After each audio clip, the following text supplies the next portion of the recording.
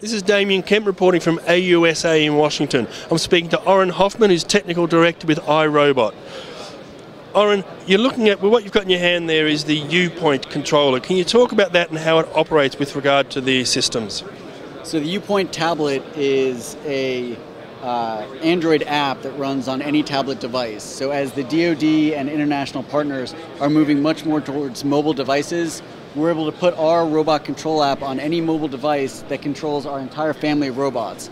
It means that the warfighter, who right now is carrying a lot of equipment that is just purpose-built, we can now run multiple apps on this. So not only running robot apps, but also other battlefield apps like UAV apps and Blue Force tracking apps. So really trying to reduce the burden on the warfighter and make these systems easier to use. Now, uPoint currently operates with your smaller platforms, not yet with the Cobra. Can you talk about at what stage you're at in introducing that? So we'll be introducing that in the next year. We wanted to start with the smaller systems while we were prototyping the software, and then move into our larger systems as the product rolls out.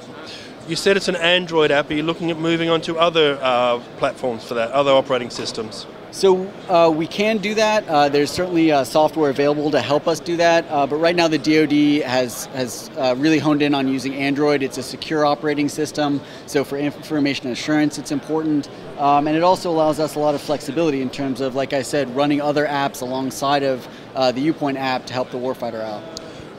When you provided this to the Canadians, you also put on their CBRN readouts from their handheld devices, which they already operate.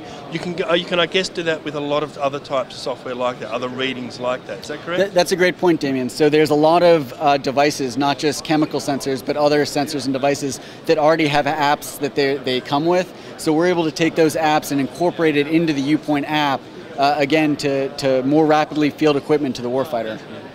When do you expect to have it usable with the Cobra? Within the next 6 months. In the next 6 months, excellent. Thank you for your time, Orin, much appreciated. Damian, I appreciate it.